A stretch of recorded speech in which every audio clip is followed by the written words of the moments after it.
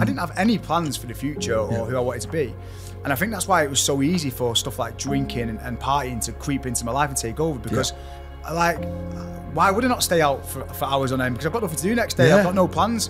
Whereas now, because I'm so crystal clear on the person I want to become, and I want to be this #1 male influencer for self-development, I want to be an entrepreneur with successful businesses, I want to be a presenter, I want to be back on TV. I know exactly who I want to be now. So therefore, I can eliminate those things in my life that no longer serve me and be relentless in pursuing the things that are in line with what I want to achieve for my goals. And I think that's the difference now. And the fact that you just said that, then you put it on your screensaver and everything else. No, I was certain. When I say certain, I was absolutely, like, it was not, I even envisioned it coming on my shoulder and how heavy it was. And I didn't know how heavy it was, but I felt it going on my shoulder that night.